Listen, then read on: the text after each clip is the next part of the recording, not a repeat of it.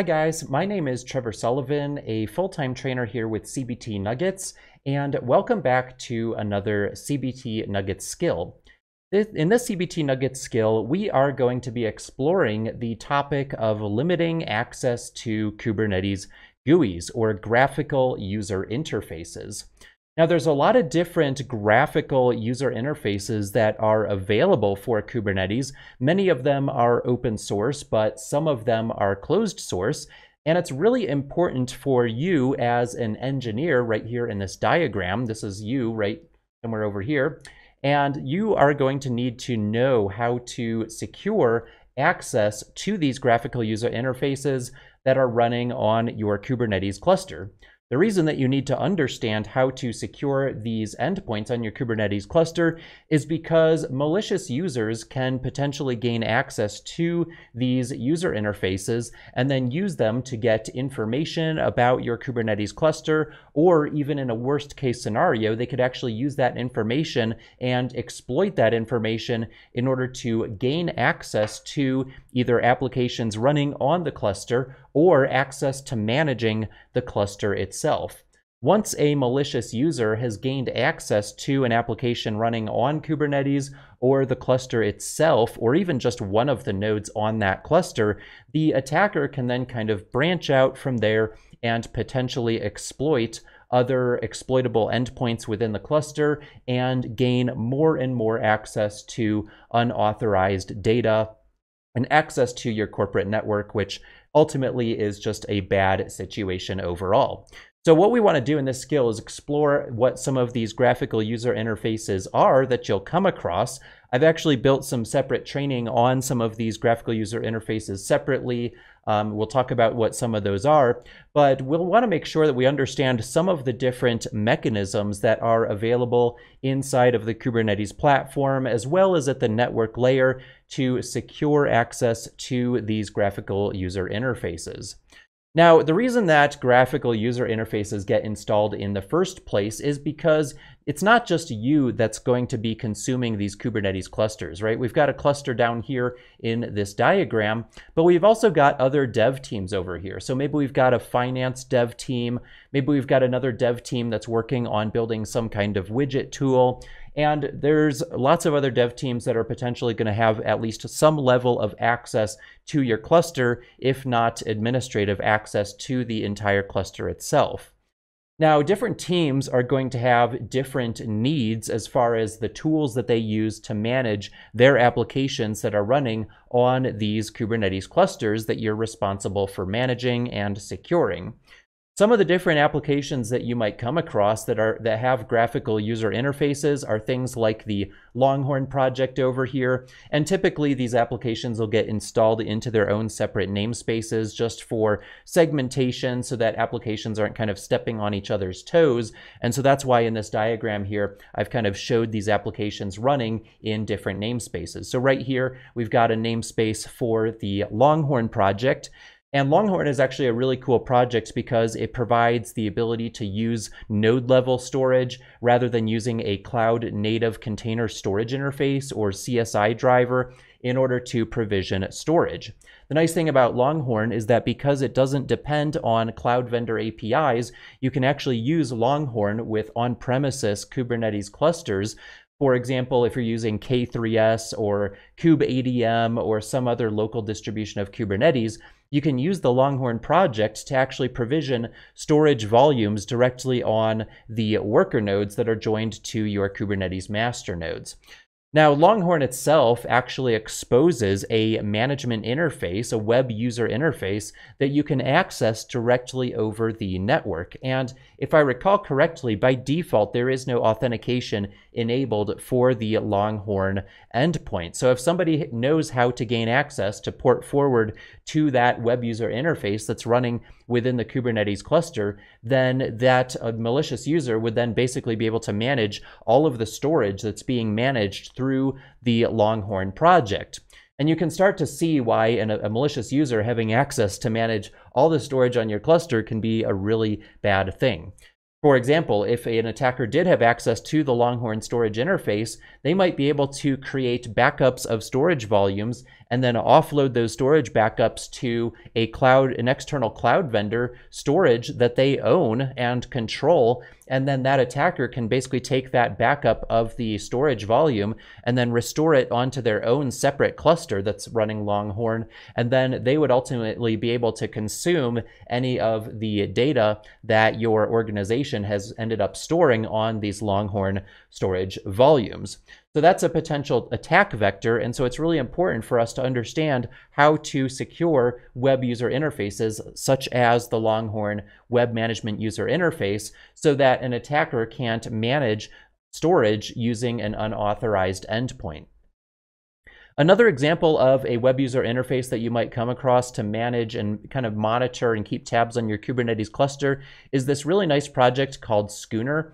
Now, I really like the Skooner project, and I've actually got the web page opened up right over here for Skooner already. They have a nice kind of landing page here that talks about it, but Skooner is basically an open source project. It's available on GitHub. It's not crazy popular, and it does have a lot of, a little bit of buggy behavior, but it does add a lot of value because it actually exposes information about pods and services and storage volumes and all sorts of stuff, all the kind of core resources that you typically work with in Kubernetes, and it exposes that through a web user interface so that you can see that data very clearly and see kind of charts and graphs rather than having to use the kubectl command line utility in order to utilize it. Now, if an attacker were to gain access to the Skooner web user interface, then they'll be able to get all sorts of information, that kind of privileged level information about your Kubernetes cluster, and that would then allow them to attack certain endpoints more intelligently because they can actually see a list of pods, they can see a list of the container images that are being utilized, and if they were able to identify applications or pods that are using insecure older software, older container images that use outdated software and outdated dependencies, then they could potentially go after those application endpoints in order to maliciously attack them and exploit them in order to gain access to those applications. So Skooner is yet another web user interface that, while it provides a lot of value to Kubernetes administrators and engineers, it really does open up attackers to a lot of information that they probably shouldn't have. Another example of a user interface that you'll want to be familiar with is called Chaos Mesh. Now, I've actually built some separate training on Chaos Mesh recently that should be part of this training course. But Chaos Mesh is a really, really cool tool. It's very powerful. It's very useful for engineers to kind of stress test their clusters and figure out some odd behaviors that might not typically occur in a production environment. Or I guess I should say a test environment, because that odd behavior could actually occur in production when you've actually got real end users that are hammering your applications in many different ways. But Chaos Mesh is basically a utility that allows you to run chaos experiments. You can stress test applications. You can randomly destroy pods, randomly destroy containers, inject network latency, disk latency, and all sorts of advanced functionality like that. And so Chaos Mesh is a very, very powerful and useful tool. But again, it's powerful for the intended users, which are the authorized users of the Kubernetes cluster. If an attacker were to gain access to a Chaos Mesh instance running on your Kubernetes cluster, then they could wreak all sorts of havoc. They could run CPU and memory stress tests and take down nodes in your cluster, and that could have a very severe impact on the other applications that are running on those worker nodes. So having access to Chaos Mesh, well, again, it's very useful for developers and engineers to understand how applications can behave under abnormal networking and stress circumstances. It is a very powerful attack vector that would allow an attacker to perform basically a denial of service attack against your cluster by just wreaking havoc across your entire cluster. So Chaos Mesh is a really powerful tool, but it does expose a web management user interface. There is, thankfully, authorization that is required by default for that web user interface. But if an attacker had network level access to that web UI, they could potentially find ways to exploit that web UI and actually bypass the default authentication mechanism, which could allow them access to that application in an unauthorized manner. And so that's why we want to understand how we can secure these endpoints and make sure that unauthorized users do not have access to gain access to these different applications. So the idea here, right, is that you've got a Kubernetes cluster, and you've probably got more than one Kubernetes cluster in all honesty, right? Because if you have a Kubernetes cluster, you've probably got more than one that other development teams are using. There's oftentimes not just an organization that's just going to have a single kind of monolithic Kubernetes cluster that everybody's going to deploy to, because it just helps to have some segmentation between different Kubernetes clusters for different teams that are running different types of workloads. And on top of that, you'll probably have separate Kubernetes clusters for, dev, QA, test, dev, QA, and production environments as well. So you typically will have more than one Kubernetes cluster, but you should apply those same security principles to all of the Kubernetes clusters across your entire organization, not just limited ones. So the idea here is that you've got a cluster, right, and it's got some worker nodes, right? And so these worker nodes are kind of reporting into this cluster, and you've got pods that are getting scheduled onto these worker nodes right down here. And then the idea here is that if you're running a Kubernetes cluster on a cloud vendor, maybe like DigitalOcean or Linode or Amazon Web Services or Microsoft Azure, Google Kubernetes Engine, GKE for short, those are going to be oftentimes exposed to the external internet through IPv4 based load balancers, or the actual worker nodes themselves right down here. They may actually have publicly routable IPv4 addresses on them. And so that opens up these nodes, as well as potentially these applications that are exposed through load balancers, open to the world.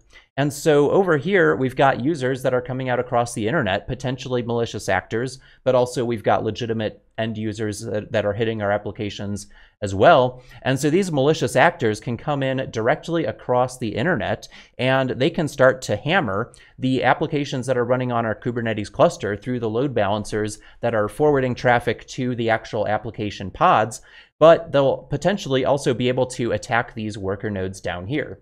So one potential security vector that you have available to you is to actually make these nodes private so that they don't have publicly routable IPv4 addresses, and that the only authorized inbound traffic to your Kubernetes cluster is through a properly authorized load balancer or ingress controller, which ultimately just uses a load balancer behind the scenes. But we're going to talk about a bunch of other security mechanisms as well. But this is kind of your basic setup here, where you've got a Kubernetes cluster, you've got malicious users out there on the internet. Again, not all of them are malicious, but there are many malicious actors out there. And there's also a lot of automated scripts out there as well. So malicious actors will actually set up automated scripts that will go out and scan nodes on the internet. So it'll just kind of randomly find IP addresses out on the internet, like these worker nodes that we have down here, if they have publicly routable IPv4 addresses, and they will just go out there and look for endpoints, right? They'll actually perform port tests against the nodes